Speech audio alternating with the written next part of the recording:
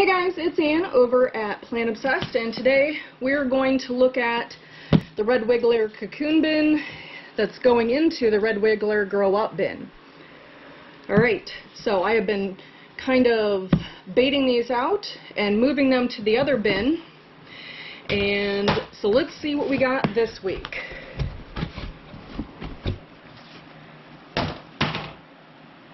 That's looking pretty good in here, isn't it? Some very nice Red Wigglers. Let's see what's left of their feeding zone. They are kind of looking like they're all over the place here, so that might not be a good sign. But what we're going to do is we're going to pull out the feeding zone anyway, even if it's not completely highly populated. I'm trying to just get some of these worms out over to the other bin. So ready or not, here we come. Here we go. Over to the other bin.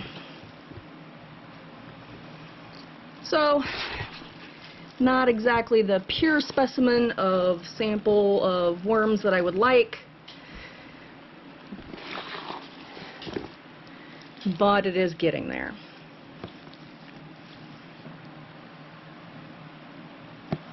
Some very pretty red worms in here.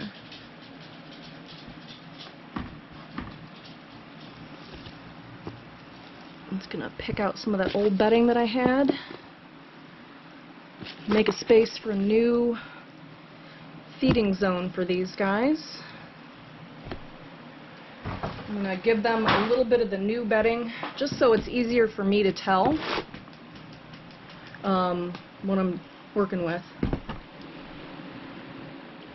Which end I'm working with, rather. Alright, this is going to be irresistible. They are going to love it. So I'm going to give them that pumpkin, and I'm going to give them some bedding. And then we're going to kind of just move it over to the edge, in case anybody's keeping track if they're binging videos. Still have the corn in here. I know that sometimes we were talking about how long does it take corn to break down. I don't even know at this point. It's been in there for a long time. So here we are. I'm going to pick through and grab some of the food items and move them over. But other than that, I'm just going to kind of nestle that up to there. But I'm going to leave the lid off again for a while because it is getting wet again. Alright, I will get this little bin out of the way, move the grow up bin over, and see how they're doing in their grow up bin. Here's the new population I just moved in, but let's take a look and see what the residents are doing.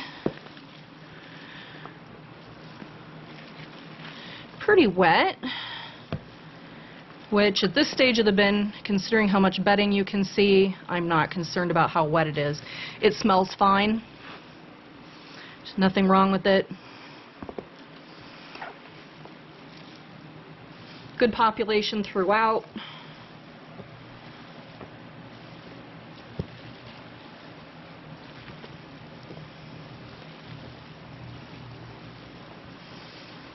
Alright.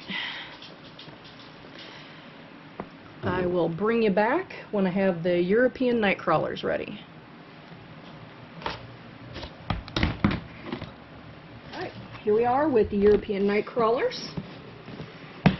Let's see what they're doing this week. Oh, looks like we have some sprouts. That's fine. They will all eat. So let's move things around, see which end I fed on. This is getting ridiculously mucky. I'm going to have to totally leave the lid off this one. But we're going to move the sprouts over here to the, must have been the feeding end. But seeing some good European night crawlers here. Good size worms.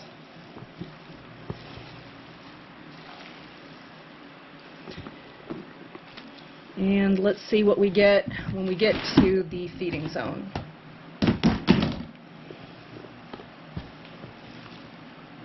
avocado. I think this last time we were in this bin, it didn't smell that great. Oh, holy cow. I don't know if you can see the mite population in there. I think it's mites. That's crazy. They do like their avocados. These are not the kind of mites, and I'm going to start moving over as well. Anything that I find. Mites are good for the bin. These are not the kind of mites that hurt your plants. These are composting mites.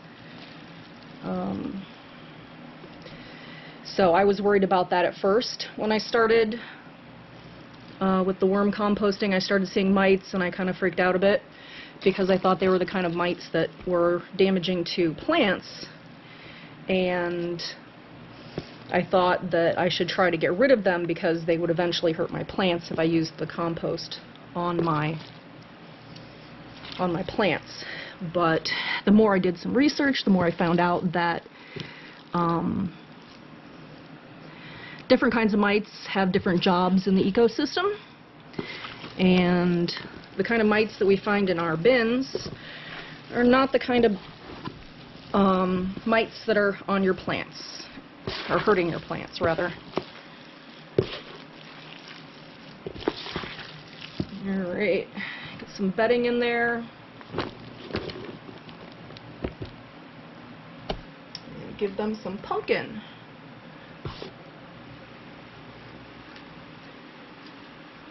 This one froze outside, so it is going to be certainly some very easy access food for them. Give them some more bedding.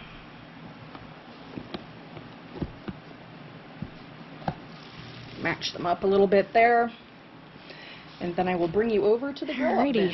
So take a look. You can see they're already making some castings here.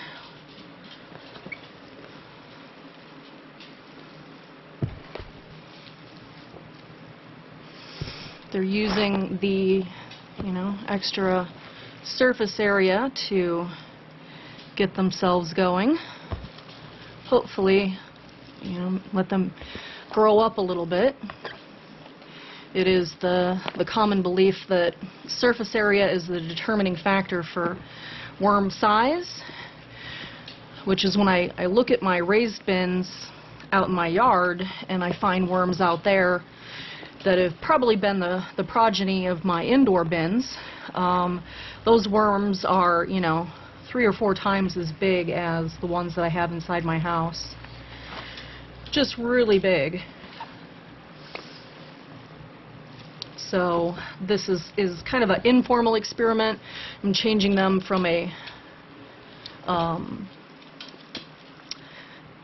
more compact bin to a more spread out bin, and see if that doesn't get me a larger size worm, which should the plague ever quit, maybe we can go fishing or something. Alright, well, that is the European night crawlers. And I'm not going to feed them anything extra. I moved the food over with them, and they've got the sprouts in their bedding as well, so I'm not going to give them any extra food. So that is where we're at currently with the transferring from one bin to the next with the European night crawlers and the red wigglers. If you like the video, give me a muddy thumbs up, and if you're not already a member of my worm family, hit that subscribe button. And if you want to know what I'm doing when I'm doing it, ring that little bell icon. Alright guys, thanks for hanging out with me and my worms, and everybody, have a good day.